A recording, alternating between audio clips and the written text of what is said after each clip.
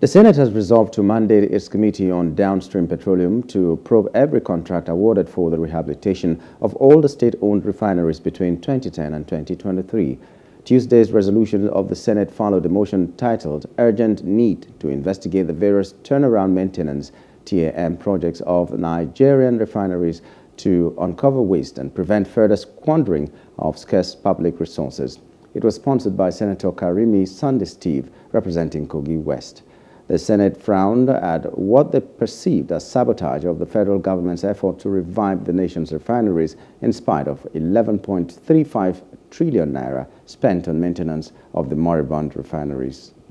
The number of GMPs have come and gone. They always tell us by next month, by next quarter, by end of this year, the refineries will work. This Senate, under the leadership of the justice and the Nigerian people, by causing the forces behind it, NNPC, whoever they are, to account for how much exactly they have paid out and why their promises have not been kept. If we can use our power to summon, to investigate, and on the basis of the findings, to encourage the executive to take the appropriate action. How do you come up with operating costs on companies or projects that are moribund? That will be cause for question. Asserting progress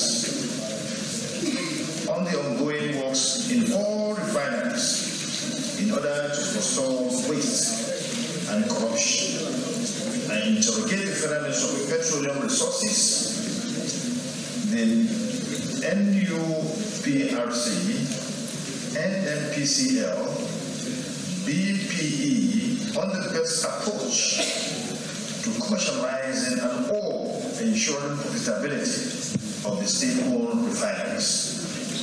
Those in favor of this prayer say aye. Those against say nay. The ayes have it.